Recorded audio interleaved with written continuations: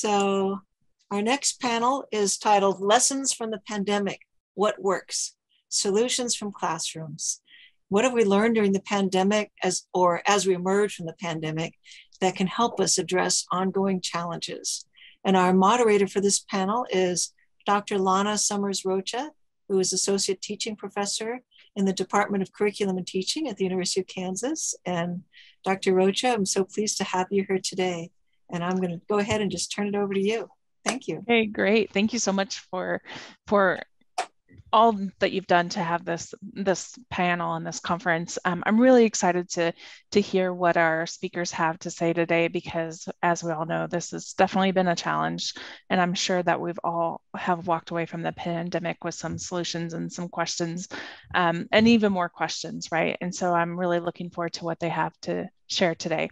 So we have 3 speakers. We'll roughly have about 15-20 minutes for each speaker, with a little bit of time after each one to maybe ask and answer a few questions, and then about 15 minutes at the very end.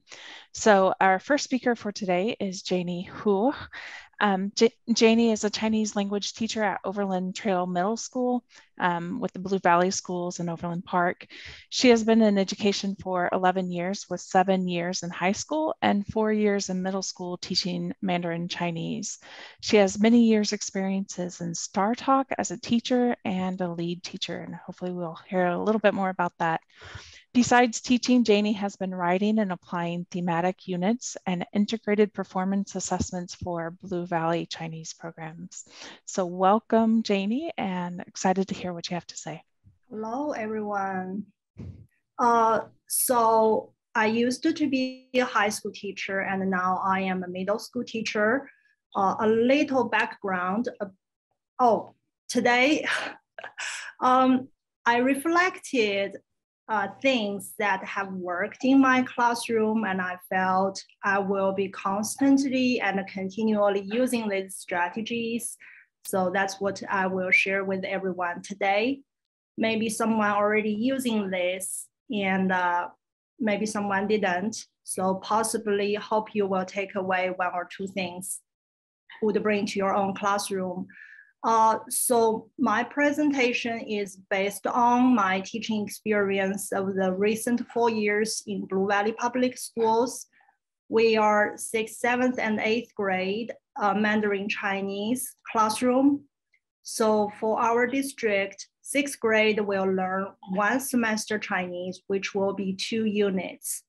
And the 7th and 8th grades will be 4-year Chinese. They'll learn 4 units each year. The difference probably from other school districts is we are doing thematic units with high school. So middle school students learn exactly the same thing high school students are learning. So we face the challenges of a classroom. Students are learning hard subject, hard content, and they will be tested the same as high school students as well. Then the purpose is when they go to high school, they will be in Chinese level 3. So that's what our curriculum is look like. And so the first thing is collaborative learning. I think it's not a strange term. This is the first thing is because each year when I give students surveys and ask what works well and what you think we should do more. And interestingly, it always comes back to, please give us more opportunities to work with our friends. Although I felt I'm a teacher, really care about this topic, but kids want more. And I think as a teacher, it's like, we can look at how often, how many opportunities we are providing with the students. And I especially find out that this helps when this curriculum in my classroom and the students learn things so differently. And some people learn faster, some people learn slower. And it makes the classroom very challenging.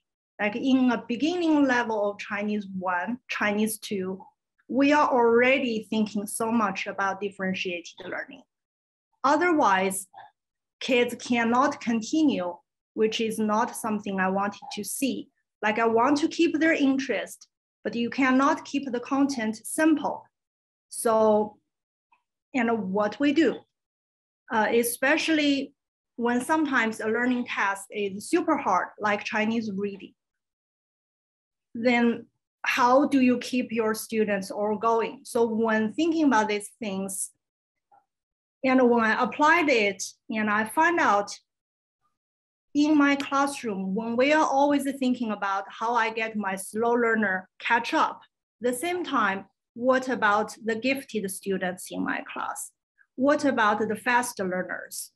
Like, so collaborative learning really would fit students with all levels if you design it like do some little trick. And at the same time, kids like it. I think there are two things. One, they want to be with their friends. They come to school, they don't want to just hear from you. When I teach for too long time, they are tired of it. But when you place them with their students, yes, they are happy and they learn together. At the same time, and they will hear multiple voices about the same problem instead of hear one voice from me. So one example is, like I said, reading in Chinese is super hard. So I started to have students read together, like go back to the old-fashioned way. I just print out the flashcards with the topic we are learning. So you can tell from each group, this one student with a gray t-shirt and this girl, that's the vocab they are having. And they are just going to read. Then the first round, they will read with their partner together. Then they'll figure out what they both know, and something maybe this person knows, that person doesn't know, they can help each other. Then they'll ask me to solve the other things they don't know. So I was able to be released from just for everyone, but float in the classroom to answer just those specific questions. Then to keep everyone on task, and I design a tally card for them. So each student will have a tally card, will with them the whole unit when we are learning. If this unit has 6 lessons, so they'll be tally this many times. Then there will be one student read, then the other 2 will be make sure, okay, did this person read correct? If correct, they'll tally. Then they'll say, okay, for lesson 1, Amy read 16 words out of 18, then tallied by Timothy. Then they have to record. Sometimes when I find out students need more time on the vocabs, then I will have them tally a second round. So through maybe a 20 minutes activity for 12 to 20 vocab each week we have to learn, these students will be repetitively learned so many times compared to other activities I will do together with them.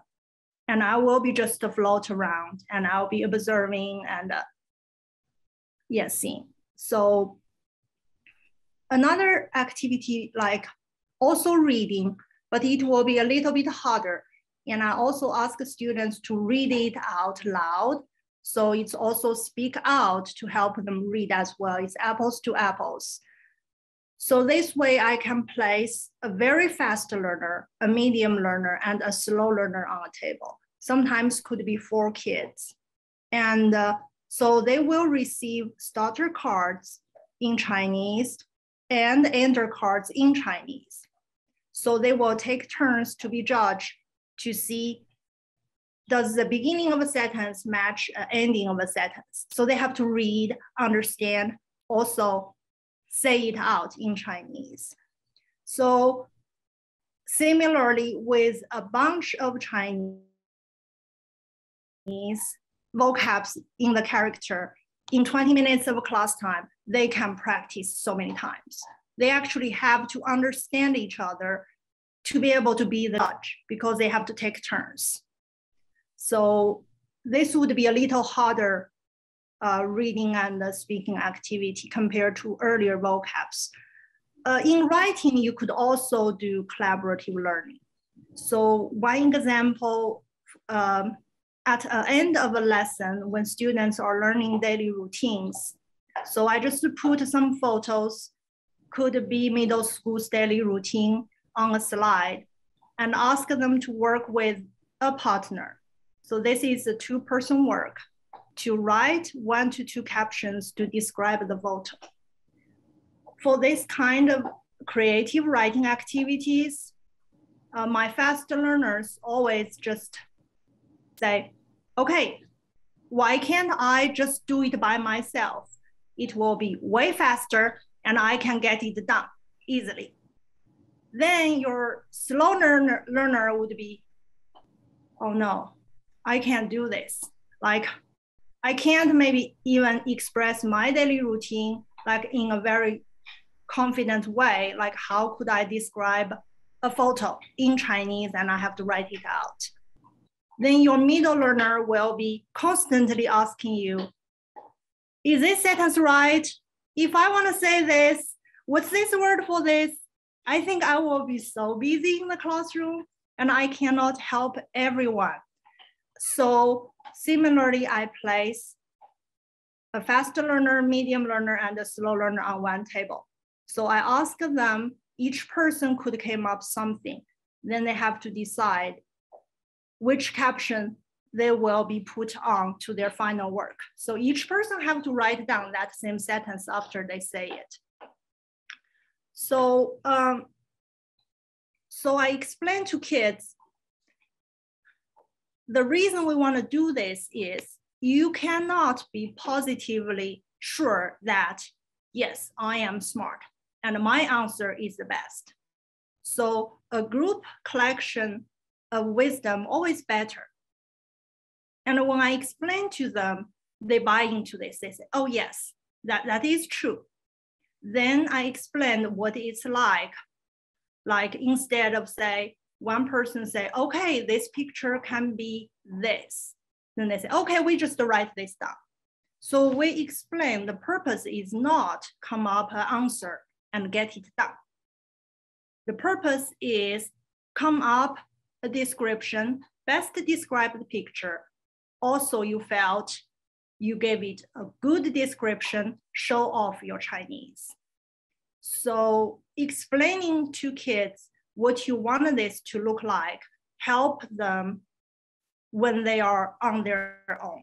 Also, I find out it's very important you just teach kids the collaborative learning skills.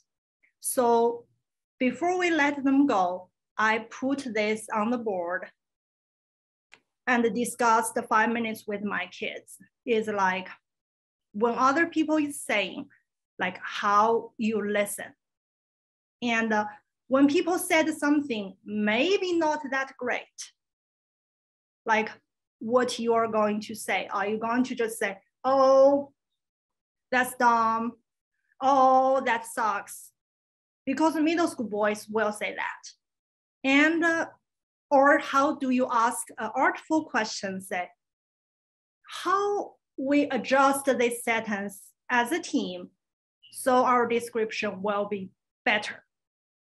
Like how you ask that kind of question. That's like something I wanted them to do. And also I have students, they I want my answer to be on the description for the team. I don't want your answer. Like, so like how we should negotiating when we are working as a team.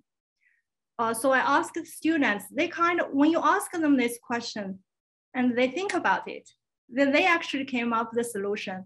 One is you take turns to be the decision maker after everyone shares. Or each person give a term, then they both write both as a description and have me decide. I said, sounds good. Just anything your group agrees, which makes you guys learn better, then work that way. So after we teach the way how to work together, what it looks like, and everyone is so attentive. And during the work, I find out my slow learners still find it challenging to be in a group to do this work. because this class is still Chinese 1. So they only learned Chinese for about 8 months. So I just offered. I said, okay, I seems left alone, but how do I contribute to our class as a resource? Anyone want to sit in a table with me? So I just offered this. And interestingly, my slow learners said, I want to be in the same table with you. So I was sitting in a group here with 4 students, then we were doing it together. And I kind of, with that way, you know them so well, then you can just work the best out of them as a group to come out to the solution. So I want to show you a Chinese 1. For the same example, I went to the grade book. So Adam says, my mom helps me with homework. And Yuno said, me and my friend started doing homework last night, 7:30. And Hannah said, last night I did homework with my friend. My homework are so easy. These sentences are way fancier than the one I taught them. I taught them is just, my homework is easy. My homework is hard. Last night, I do homework like something just very simple because they are Chinese 1. But when they started to work together and you just see these very wonderful, nice works, you want to see your students and everyone is happy and your slow learner get help from you, get all the time they need with you. And your fast learner are so happily because they are let go by you, they can show off how wonderful they are. And my second solution is rethinking online learning games. And as a language teacher, the frequent online learning games are like Kahoot, GameKit, BlueKit, or Quizlet Live. And I do find out online learning games are fun, but students are not always learn with them. So during these times on and off online learning, and I was thinking how these games can serve a more meaningful purpose. And some questions, maybe you already also thinking about is, when I have a few minutes left, am I just going to play a quick game to kill the time? Like, how could I serve a little bit more purpose than just that? Or we're just going to do a vocab reading activity. And my middle schoolers, they already tell me, yes, BlueKit is mostly just play. You don't really learn much. And they know Quizlet, you act Quizlet Live, actually you have to read more compared to BlueKit or GameKit. So, but sometimes they do need that fun moments and relaxed moments. So what would be a moderate way, like how often you play for your class? So a couple things I did adjust, very small, was if I need to kill 5-10 minutes class time, I wanted that game to serve as a class building. Like instead I have kids just to play their best or play as a team, I always ask them to play as a class. And we are as a whole to break other class records. So often on my board, this is a bad photo. And I didn't take a photo, from another photo, I cut this. So I just say, okay, for 10 minutes of time, or as a normal level difficulty, this hour, gain this much points, or win this many blocks. Their accuracy level is this. Do we want to beat them? They say, yes. Then everyone, we're so happy and so pumped.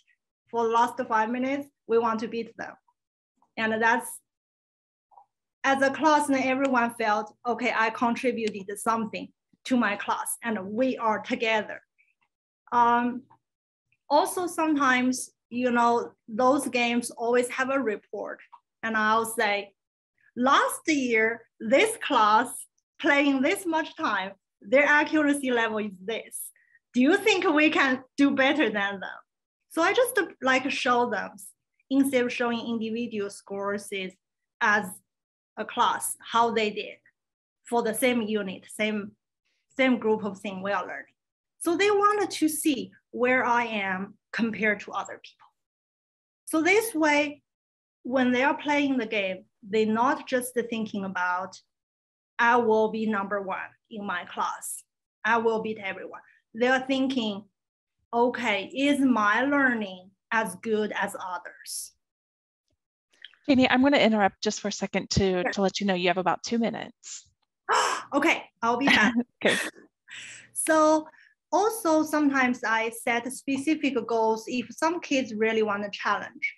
And I will pull an old record and say, okay, for this level, for 10 minutes, you should read this many words.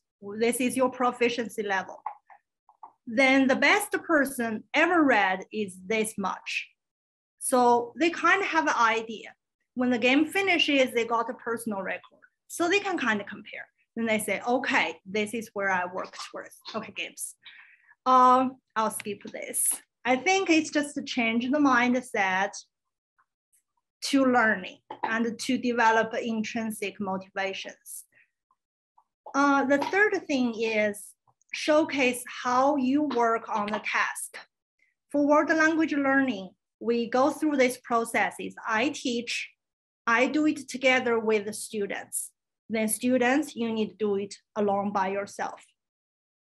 And something I find out is in students do it yourself step, maybe you can show how you do again. So your kids could gain a second learning experience from your teacher. For example, we are reading. So we practice so many things about reading. Now it's your turn to read a book. And I just say, okay, you guys want to see how fast or how smoothly a native speaker do? Then I have them time me. Then I said, okay, I read 2 minutes smoothly for this story, go beat me. Then they are more attentive. Or in writing, we have to write a topic instead of having them do it. So after they learn, okay, what I like eat, why I like it, then they write about what type of food my family, friend, and I like. So I don't want them just to give me several sentences, that's done. I want them to really think deep. So I said, okay, it's your turn, but this is how would I do. So if I'm going to write my family with the vocab you guys learn, this is what I'm going to say. So I give them an example. Then I give them an example about my friends. So they find, okay, it's still the same easy vocab, but it could describe a daily topic pretty good. Then I want to show real quick. Thank you, Lonna. Just a second so you can see what my students, this is Chinese 1. This is when they learned Chinese for 5 months because we're unit 3.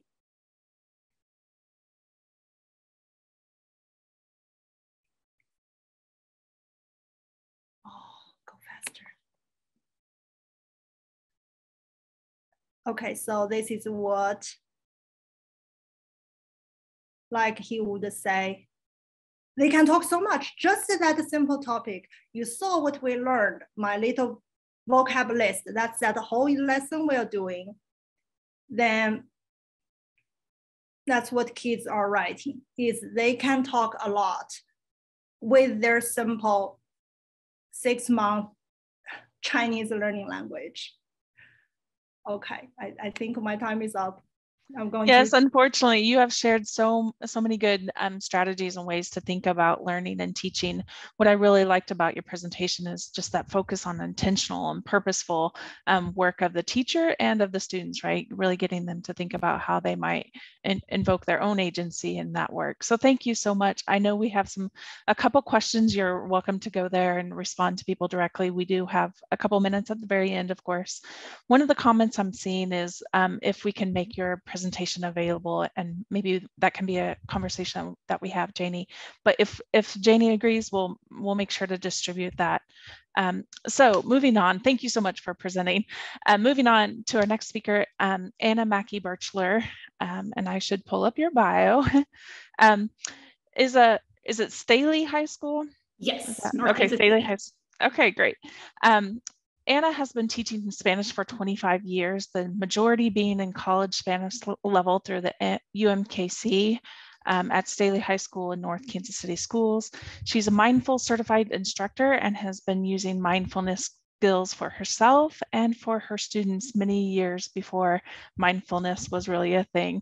So I'm really looking forward to how that was implemented during the pandemic and how you make use of that for yourself as a teacher, of course, but also for your students. Welcome, Anna.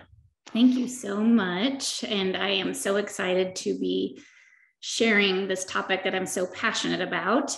So mindfulness in the classroom, an anchor in the stormy seas. And we all know we've had some stormy seas these past couple of years. And as a teacher, of course, I'm going to have my learning targets. I can review what mindfulness is and is not. It's pretty ubiquitous. We all have heard mindfulness. I can learn some brain facts with a few favorite practices of my students to anchor in the stormy seas of the mind, and then to hopefully maybe you can share right away in your own classroom with your students. And before I begin, I do want to give homage to Mindful Momentum. That is where I am certified through. It's actually a local company in Lee Summit. And I'll be sharing some brain facts that I learned from them and with their slides today. And if you want more information, by the way, on this company, please reach out to me. I am so grateful that this has come into my life the past couple of years. They have programs for schools. You can see on the screen, resiliency for students, empowering teens now and for life. So first of all, let's review what is mindfulness. It's being in the present moment without judgment. We all know that. Mindfulness is not a spiritual Buddhist practice. It's not this visual. A lot of people turn away automatically from it, but that's not what it is. And it's not a 45-minute lesson once a day. Mindfulness is sprinkled throughout every single day in little mini micro nuggets, we call them. Mindfulness really is conscious breathing. You're anchoring into the present moment without judgment through conscious breathing. And right now I'm probably gonna have to do some conscious breathing because my dogs just walked in the back here. I really am going to talk through the experiences of my students. I'm starting with Mia, my sweetie pie Mia student. This was one of her favorite mindful moments that we would do. And backing up what mindfulness is and breathing and why, kids love to know the why. They love to know that brain knowledge. They love to learn about their brains. So here's a little fact. Are you aware when we flood our brain with oxygen, it signals the body to rest? By taking deep, slow breaths through the nose, our parasympathetic nervous system is activated. The system promotes that rest and digest response within our body. This helps to cultivate a sense of peace and calm. So today, in a moment, we're gonna practice taking 3 deep breaths through our nose with the mantra that we began every day in our class. And I've done this for over 10 years. And I would like you all to practice with me, by the way. I'm going to walk you through a minute or two so you feel what that feels like. And you may connect with this, you may not. That's why we're practicing several different mindful things. And same with kids. You may connect with it, you may not. Wherever you are, honor where you are. If you want to close your eyes, close your eyes. If you don't have to. You can lower your gaze. You can turn off your screen if you want. And I'm just going to lead you through 2 minutes of not even 2 minutes. And you can see how different you feel. So here we go. We're going to start out with just taking a deep breath in, conscious breath. We're breathing in and we're breathing out. That's conscious breathing. I'm paying attention to my breath. I'm breathing in and I'm breathing out. And I'm going to relax my eyes. Maybe I close them. I'm going to relax my jaw. I'm going to relax those shoulders. And I'm going to say inside my head or outside, peace begins with me. La paz empieza conmigo. We're just going to take those deep 3 breaths in and out, knowing that that's a cleansing breath because it cleans out your toxins. It really does.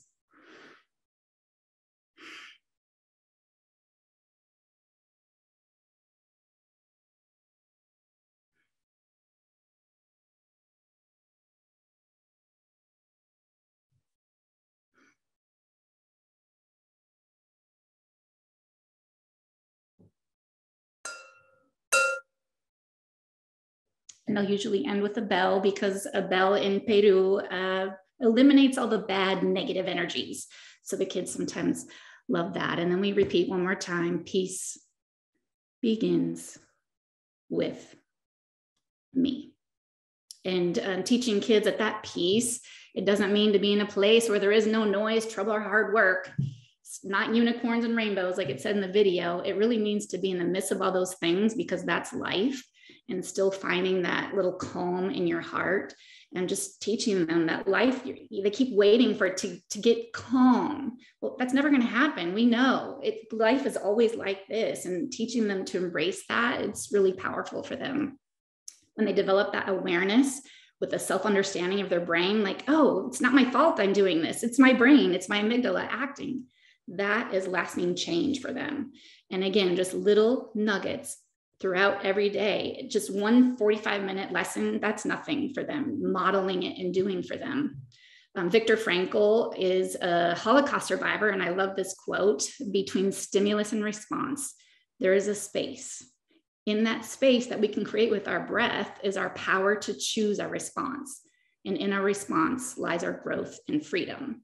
And learning, again, those micro moments through every day. It's not a 45-minute lesson. It's a journey of practice. It's never a destination. I tell the kids I've been doing it for 20 years and I'm never there. I've always got to remind myself, I got to do some mindfulness, and I love learning new skills. I'm always learning. I want to share with you a story of Trent. I shared Mia's favorite. This is Trent's favorite meditation. This actually was before the pandemic. I had him 4 or 5 years ago as a student, but I received a letter from him that I'll explain later, just this past fall.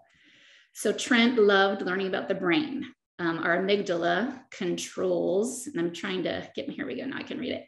The amygdala controls our emotions. Did you know that? Ooh, going back to that other slide. Sorry, I'm trying to be able to read my slide here. The amygdala is a tightly packed group of cells found within the brain. This area coordinates responses to our environment, especially fear, by alerting us to danger. When it perceives danger, whether real or imagined, it chooses to fight, flight, or freeze. This is an important mechanism for survival. And we can calm the firing of that amygdala through slow, deep breathing. So just teaching the kids about the amygdala, and sometimes you can call her Amy because she's acting up, like, Amy, that's my amygdala going on here. Giving it a hug through breathing to calm you down. And if you have never read Dr. Siegel's book, Brainstorm, this is absolutely essential as a teacher to understand how teenage brains work, or even as a parent. It's amazing. So I put that on there as a suggestion for a read if you haven't read that. I could talk more about it, but I want to move on to, this is Trent, that same kiddo that you saw that I got a letter from. Wow. And I thought I was over that emotion, but he actually had brain cancer. And I received a letter 3 days before he died, penned by his mom. First of all, apologizing that he didn't continue his Spanish in college, but he did use his Spanish to meet a hot girl when he went on spring break, but mostly for the mindful skills that he learned. That breathing piece just had helped him so much in dealing with all the fear that he had through his life. I actually have the letter right here. Just as a teacher, knowing that you can teach your kids life skills, like who cares about Spanish? It's those life skills that are so, so important. And now with the pandemic, I'll move on to Sydney, who I still have as a student. By the way, I have permission from all these kiddos to use their pictures and their parents. I have Sydney in here. Sydney is an athlete and a student, and you all have those as well. And the pressure and stress of life just now for any kid. And I just got a letter from her this past month, and stating the mindful skill I'm going to share with you that really has changed her life. She loved this fact, knowing she's not different. Research shows that our brains have not sufficiently evolved to absorb and process the rapid stimulation they are constantly bombarded with in our fast-paced, technology-driven world. While you may not realize it, your brain can't keep up. The more our brain struggles to keep up, the more our brains strain. Slow down and lock up. Like just knowing our brains, those kids knowing their brains haven't developed yet to deal with their social media and their phones. That's why they're so full of anxiety and so stressed out. Their brains have not caught up. So when they know that, it releases them a little bit, and knowing I've got to figure out how to work this brain that hasn't caught up yet. So she loved the mindful skill, again, knowing that about her brain, a go-to phrase. So teaching kids, okay, what's your trigger? For her, she really had a lot of triggers when she was at school. She'd think about her sports. When she was at sports, she'd think about her school. So she would just have, how do I get rid of that stress? So you can create that pause that we were talking about, that breath, with what's called a go-to phrase. You got to have some real go-to phrases in your pocket when you're feeling stressed out. We started with my favorite one today. Peace begins with me. And that just adds that little space. Another one that my students love, and I learned this from Adrienne, if you've ever heard of Adrienne in yoga, my breath is my anchor. My anchor is my breath. It is what it is. It'll become what I make of it. And this was Sydney's favorite. It's okay to not be okay. Just having that phrase helped release some stress and anxiety for her. This is one my colleagues and I use all the time. We're all doing the best that we can with what we have and what we know.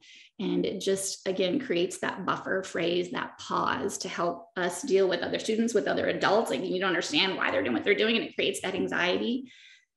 We're all just doing the best we can with what we have and what we know. And I'm going to invite you all to, in the chat box, if you have a moment, what's a phrase that you go to, that you use, that you know, that already helps you, and share that with your kiddos.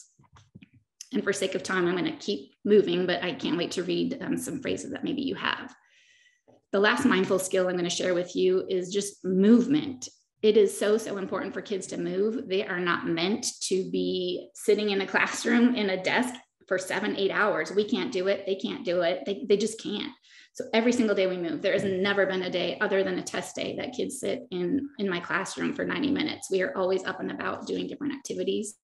I'll share one with you in a minute. Here's Adrienne I was just talking about. There's a link I can share with you. Kids love this little 6-minute yoga desk that anyone can do. It's yoga at your desk. It's just that movement, getting out that stress out of their bodies. So again, how can you figure out how to do these little mindful skills and what you do every day? This is one of my favorites, Name It to Tame It. That came from Dr. Siegel as well.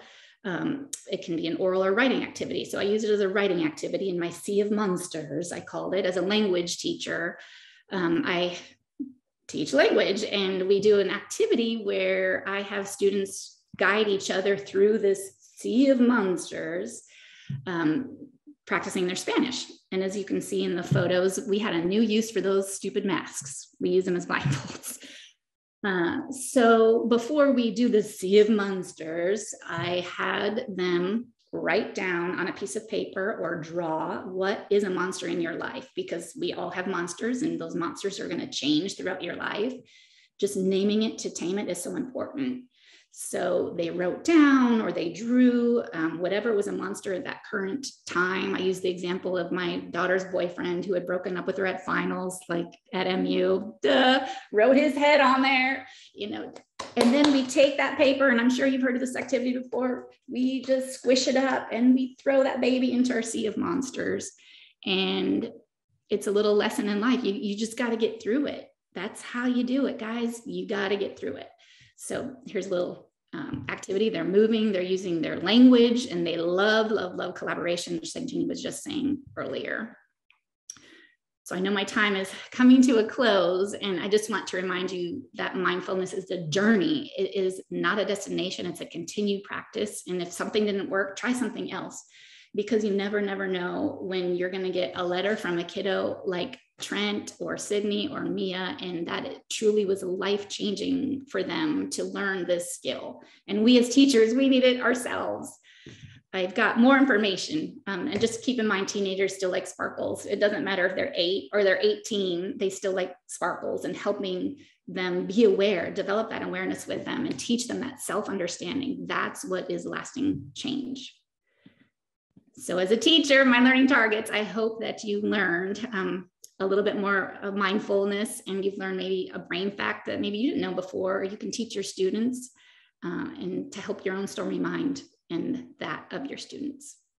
Thank you so much for allowing me to share this with you today. Thank you, Anna. And I'm sure all of us feel a little bit calmer now after taking a few minutes to breathe and relax. I really appreciate what you said. And it kind of connects to Janie's talk a little bit about the intention and the purpose, right? You're not just teaching Spanish, you're teaching a whole array of life skills as well that hopefully they can take into the future. Lots of great comments coming across about just phrases that we carry. So go ahead and keep those comments coming. They're wonderful. Jotting a few of them down.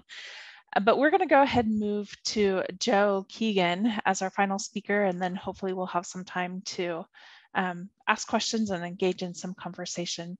So Joe is an instructional coach at Broken Arrow Elementary School and Shawnee Mission Schools.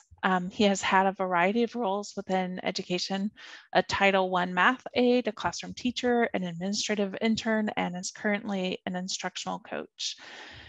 Joe has worked in a variety of settings, a military base, a small town in Western Kansas. I'm from Western Kansas, so I'm kind of curious which one, and in more affluent districts. He leverages technology and relationships to elevate teaching and learning. Welcome, Joe. Thank you. It was funny when I was writing that biography. At first, I typed it up and it sounded like a police report, just like this is Joe, and I had to have a friend look at it and help me with it. So yeah, you were talking. I've been in a variety of places. The small town was Elkhart, Kansas. The city limit touched Oklahoma and Colorado. And one of my favorite jokes, because I teach in Johnson County, is that it was legitimate Western Kansas. Normally, Johnson County is like, oh, Topeka. And so, yeah, I was out there. I'm going to share my screen and show my slides. And it's actually reminding me of something that a parent said to me several years ago. I had a couple of her, oh, I need to present.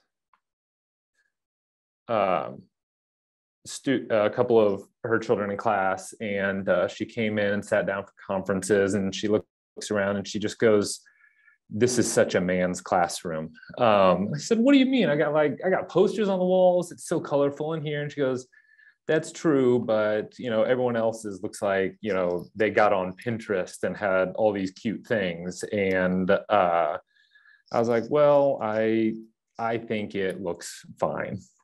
So anyways, keep that in mind as we go through my slideshow here. It's not near as cute as the last two.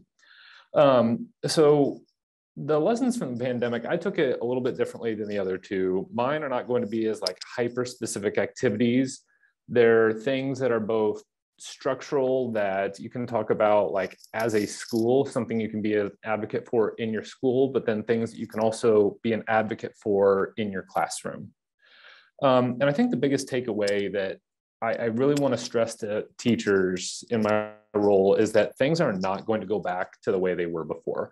We have had 2 very intense years of experiences for teachers and students. And I know, a lot of people are like, I just want things to go back to normal. And honestly, they're probably not going to go back to normal. We don't go through an experience like this and then just ignore it and go back to the way things were before.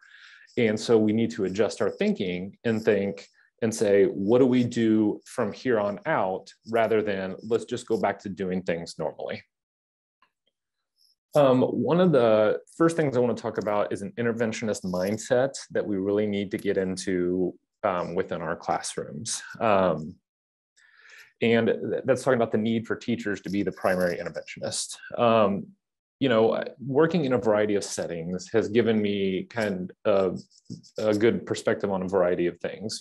Sometimes when you work in one school, that they may not have a lot of kids that need interventions that are below grade level. And so those kids that do need it end up going to a specialist, whether it's the reading specialist or an ESOL teacher or something like that.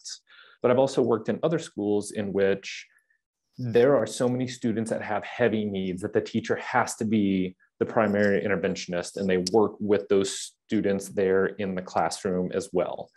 And as we're seeing with academic needs coming out of the pandemic, or as we continue through it, is that kids have a lot of academic needs, and the teachers need to be that interventionist for them. And to go along with that, we also need to make sure that teachers are getting the training on how to be an interventionist, because for a lot of the interactions I have, it's not that the teacher doesn't want to do it, it's that they don't feel like they are the biggest expert on how to best meet the needs of those students. And so that means that schools are going to have to continue to do ongoing professional learning about what does it mean to be an interventionist? What are some tools, some strategies that you can use to help your students close those gaps that they might have? And then just taking ownership of the student needs. I mentioned earlier, sending them to another person. And, you know, that's something that perhaps before the pandemic, we were able to do, but it's just, we're learning that we need to take ownership, and they are all our students. We can't just say, well, this kid needs reading help, so he's going to go to the reading specialist. You are the person there with the majority of the time. So you need to be the one that is working with those tier 1 interventions to try and help. And then you can utilize the expertise of the other people in the school. And if a student does need to go to them, you can use that as well. That taking the ownership and saying, I am the person that is here for this student, and I'm going to be the one to help them. And then continuous learning on how to best meet student needs. It can't just be a one-time PL where, oh, the teachers have gotten trained, they're good now, but it's continuous learning, just ongoing professional learning about how we're going to best help those students and help those teachers be ready to help the students. And then a lot of that's going to come back to small group instruction. And we know that small group instruction has shown to have a very large effect on student gains in their learning. And, you know, that doesn't mean just setting them up in rotations and, you know, all right, 15 minutes with this group, 15 minutes with this group, 15 minutes, and just rotating them through. It means moving to more of a skill-based model where you may have a kid that comes up to your small group a couple times that day. And then the next day, maybe they don't. You still try your best to see every single student, but the groups are more fluid. You don't keep them in the same group for an entire month or a quarter or semester or a year. You're taking data, you're looking at the interventions that you've been doing and seeing if they're helping your students. The second thing that I think we can really take away from this is that our best practices for our ESOL and students in special education are really our best practices for everyone. You know, an easy example of that is the SIOP model. And get excited, here's the one picture that I added to my slideshow. So the components of the SIOP model, lesson preparation, building background, comprehensible input, strategies, interaction with their peers and the teacher, practice and application, a variety in lesson delivery, and then review and assessment of where the student's at. Those are good teaching practices for anybody, not just our students who are designated as English language learners. And so taking that and utilizing that in our lesson planning and assessment and preparation going forward, I feel is a really critical part of where we're going next. And, you know, just variation in teaching strategies. This is a good chance for us to say, I'm not going to be just standing up and writing on the whiteboard or the chalkboard or whatever it is every day. You know, this is your chance to really think to yourself, what is something that I have been wanting to try in my classroom? Maybe it's a different Keegan strategy that you've seen, but this is a chance to do that and go through and try those different strategies to meet the student's needs, because not every student is going to learn from just one strategy. You know, for our students that are in special education that have ESOL support, we adapt the assignments, and most teachers are doing this already, but it's a good practice to be doing this for all of our students that are in there. because we don't want to create barriers to seeing if they are really learning. And then individualized instruction, like, not every student needs like an explicitly written IEP with things, but, I think I've got 4 kids of my own. And I thought when I was in the classroom, what is it that I would want my child's teacher doing for them? And whatever that was, that's what I did for the students that were in my classroom, because they were somebody else's kids as well that wanted the very best for them. And so going through and realizing that every student's going to need something individual. That doesn't mean write out 26 different lesson plans, but be aware that you may have 4 different forms of the assessments for the students in there, so that you can truly see if the learning's happening. Another lesson from the pandemic, sorry, I know I'm flying through here, but I've got my timer going, and there's a lot. I was talking about where our gaps lay, such as in reading. I help with, I've been in Blue Valley and helping with their summer school, and we've been doing a lot with structured literacy, and we're discovering more and more where some of our instruction has been missing, some of those gaps for kids. But then there's also this gap in teachers feeling a lack of knowledge to meet those student needs with structured literacy. And so coming out of that, coming out of the pandemic, how can we address that? And it's just going to be ongoing professional learning and ongoing instruction for those students.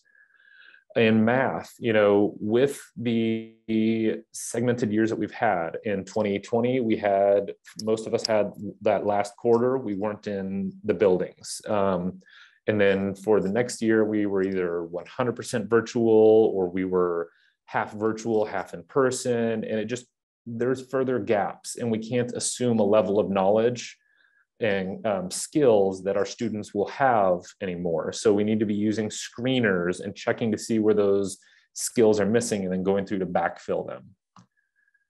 And then also it's exposing some of our academic behaviors that may not have been taught explicitly, but now we realize we need to be teaching students explicit organization skills and how to assign what is the most important task that you have to do today, and helping them with their ability to focus for long periods of time. And then we're also seeing some gaps in acting out behaviors. And we need to be looking at how to address these beyond sending the students to the office or just calling the counselor or the social worker or the instructional coach or somebody else to come help. Helping teachers know how to intervene before the behaviors escalate to a certain point. And that can be making plans. I could go on for 30 minutes about each of these, and I realize I'm rushing through them. Blended learning, we went virtual and exposed some of those gaps, that not every family has access to internet in the same way. Not everyone has a safe or quiet place to work when they are at home, whether it's during the school day or after. And, realizing that parents are trying their best, but they're not always available to help. I realize that we have some schools and school districts where you could call home and the parents were always available to do one thing or another to help you out. And that's not necessarily the case anymore, because parents are also dealing with their own set of needs and work and changes. I know me personally, in my experiences, nobody liked looking at a screen that long. It clearly has emotional effects on the adults and the children, and it has physical effects. And then, a lot of things we do on a screen are activating that dopamine in our brains, and it's easy to become addicted to it. People talk a lot about children being addicted to their screens, and I would say that we have adults that are just as addicted to that. And we've got to think, how do we respond to that? It doesn't, instead of competing with the screen, do we need to change the way that students think and have metacognition and approach their learning to do things a little bit slower and more focused? And so adapting to that and realizing that if we can't compete with it, perhaps we need to approach it from a different way. And I say no one liked looking at a screen that long. I did not officially take a survey. Maybe somebody did like looking at a screen that long. If you did, I apologize for lumping you in with that group. And then, we want to move beyond blended learning being solely focused on devices. Blended learning is called that for a reason. It's because you're doing things physically and with your hands and also using technology. It's using your SAMR model to, we're not just doing substitution, we're replacing and redoing things in a way that we couldn't before. And it's not just 100% on that device. Behavior and behavior management. We're all coming from a traumatic experience these last 2 years. The level of trauma varies family to family, and we can't expect it to go back as the same as it was before. I know that all of my fellow colleagues and friends that I've talked to saw an uptick in behaviors, and we'll probably continue to see that because of the stress that people have been under for the last 2+ years. And the adults aren't reacting well, the children aren't reacting well. And so we need to come at it from a trauma-sensitive perspective and think, what can we do to help these students and these adults work through these things? And then going back to the academic behaviors is being clear on what we really want to see and what students need for the next level. I know I've taught in the grade level before they go to middle school, and everyone says, oh, we need to have them moving class to class to get them ready. When in reality, we really need to teach them how to be organized, how to take notes and things like that. And then, we just need to make sure that we're connecting, using morning meetings and things like that, building the relationships. Kids are going to work for someone that they trust. And so we need to make sure that they trust us and we are truly listening to them instead of just giving them our attention for a few seconds till we can move on to something else. And then being honest with the kids, telling them, we're working on this because this is part of our district curriculum. This is part of our state standards. Like, we don't have to say, because I said so. All right, there's my timer. And then, just make sure we supervise our staff emotional well-being. And that means connecting and checking in on people. So there we go. Sorry, I tried to fly through. You did a great job. Thank you. Such important points. And I was thinking as you were talking about the connections between Anna's presentation and your own, how maybe mindfulness can be part of the solution to connecting with ourselves and connecting with others. So I appreciate that connection there.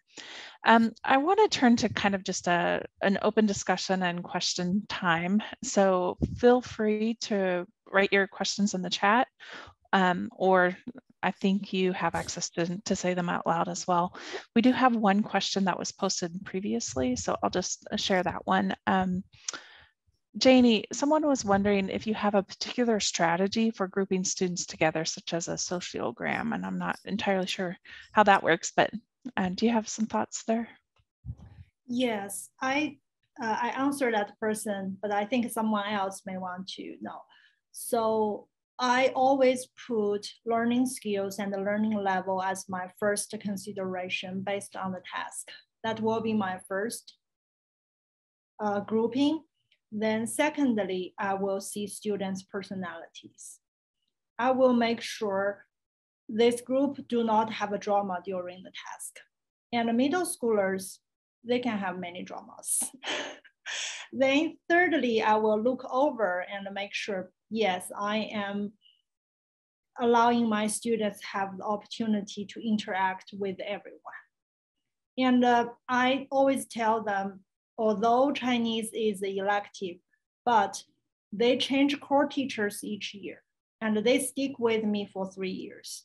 I told them these people, we will be 3-year friends and very close friends. So we need to know each other, support each other and help each other. And also I ask them, it's a skill. You are capable of working with any kind of people. You like or don't like, your type or not your type in the future world. So let's practice it in this classroom. I need to see that in you. So that's what I tell my kids, and this is what I want them to be. Yeah, and it seems like all three of you have kind of touched on the idea of like being explicit with students, telling them why we're doing this or telling them why we need to learn this, how I expect you to behave and interact with each other, that aspect of being explicit. Some great comments coming in. I also wanted us to just take a minute to pause and think about what's your greatest takeaway from these three presenters.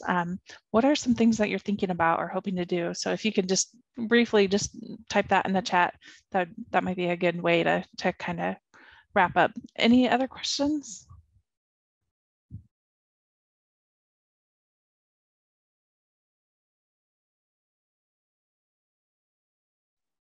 I should have said, what other questions do you have? There's always questions.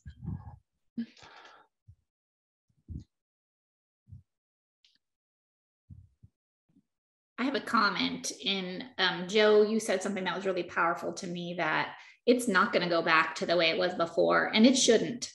Mm-hmm. I just think that was really powerful, you saying that, you know, it's a great opportunity to change things up, because kids aren't the same and the world isn't the same, and we aren't the same. So that was just really powerful. I wanted to say that. No, it shouldn't go back to the way it was. But figuring out how to make it better, that's the challenge. Yeah. It's challenging. Oh, goodness, yes. I don't have all the answers. If someone else does, please let me know. Me too. Me too.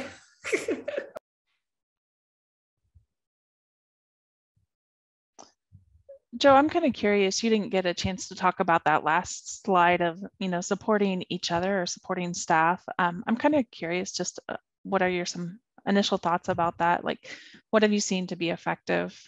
What have you all been doing?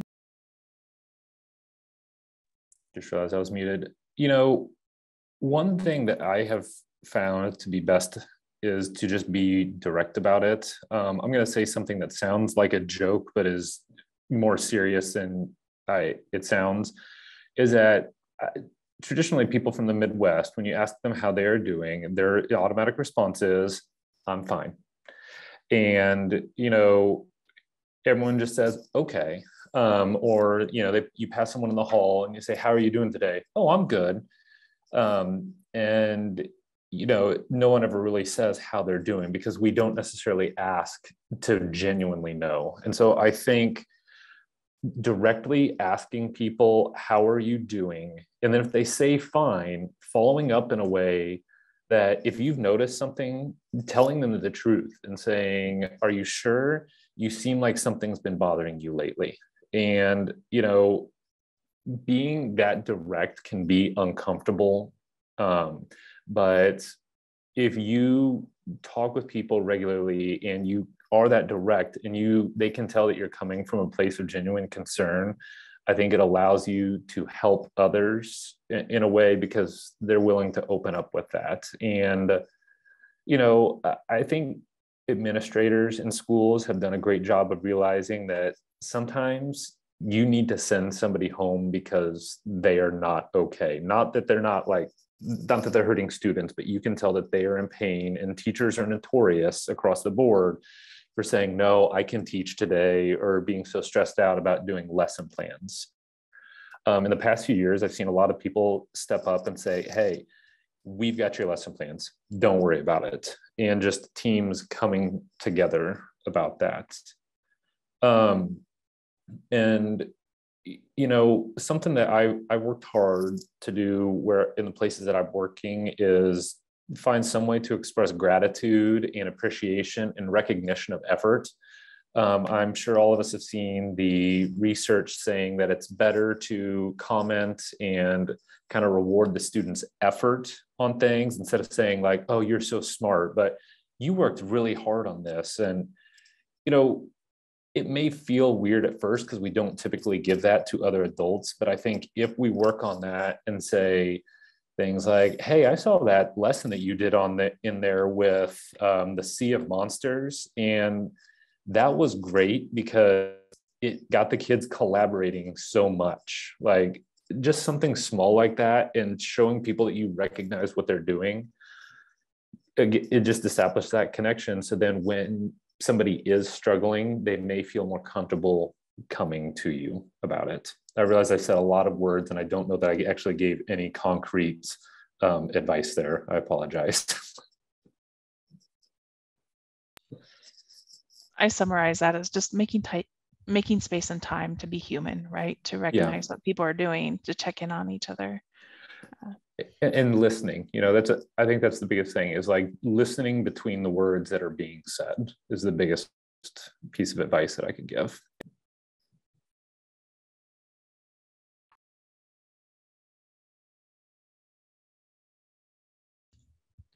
I'm not seeing a lot of takeaways in the chat, so I'm kind of wondering, do we not have takeaways, or just jotting them down individually, which is fine as well.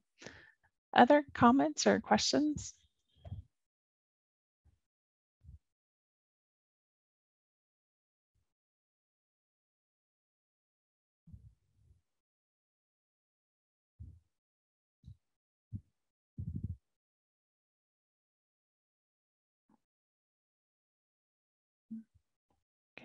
Just a few notes then as we wrap up. Aspen has placed an evaluation, a link to an evaluation form in the chat, and I'm sure we'd all like to get your input about this session and what you would like to see in the future. And then those for needing PD points for the conference, there's also a link there in the chat. So direct your attention to that. And if there's nothing else, I guess Dr. Willis, what do we do? Do we just stick on or take a break? I'll come on now. That was wonderful. Perfect. That was wonderful. Thank you, Janie, Anna, and Joe, for sharing your experiences with us. Those are fabulous. It's one thing for us, in the ivory tower over here to talk about what we think is going on in schools, but hearing from you about what's actually happening in classrooms and what the creative and amazingly imaginative and compassionate things that you are doing to help your students get through what has been for many people a really hard couple of years here is so inspiring to me. I just feel so moved by all of you and what you do. It's just incredible. And I really appreciate you taking the time today to share some of your experiences with us. I'm sure everybody who's listening is also inspired by you. It was really wonderful. Thank you so much. And thank you, Lonna, for moderating. You did a wonderful job and I really appreciate it. We are going to take a short break now, and we're going to come back at 2:45. Our next presentation is on a similar theme. It's on making space for all students to thrive. So it's really about what do we do for the students who might otherwise feel marginalized, which is very much in keeping of what we've been talking about during this past session as well. So I hope you all will come back for that and take a short break now. Get up and breathe or have a mindful walk outside. That would be nice, wouldn't it?